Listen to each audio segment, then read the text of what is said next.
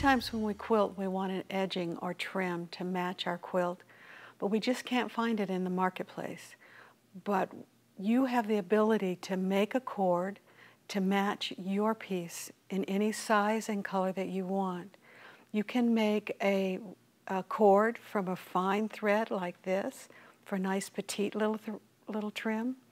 This is a wool yarn that's been twisted up to make a kind of a medium-sized cord, and this is a cotton chenille that's twisted to make this lovely plump little edging.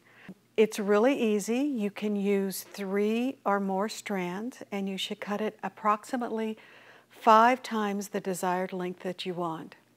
And this can be a challenge sometimes. I've been known to run my cord all the way up the stairs and out the back door just to get enough length for what I want. But you can also piece it.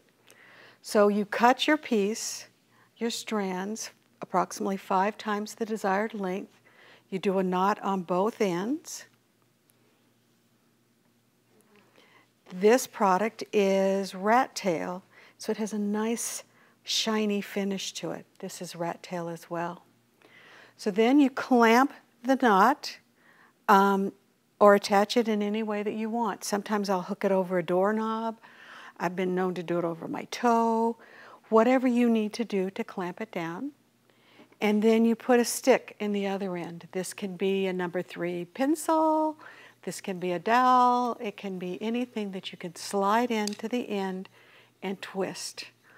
And it takes a fair amount of twisting. You want to pull a little bit, put a little bit of tension on it, and then periodically see if it's beginning to crimp. And that's what you want when it begins to crimp.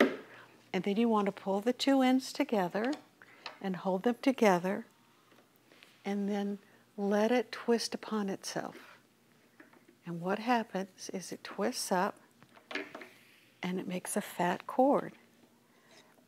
The only crucial point, or scary point, is you want to hold all of this together and tie a knot so it doesn't untwist then. So you've tied the knot nice and tight, and then just rub your hands over it, and you get a nice twisted cord. In this case, you can see that I've used 3 different colors, a dark purple, a medium purple, and the yellow, to make a very variegated but interesting cord.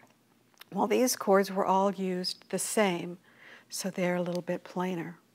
This piece, I used colors specifically chosen to pull out the hand-dyed fabrics on this little purse to color coordinate. So you can have whatever you want in whatever size that you want by just your choice of threads, strings, or cords. Make it match easy.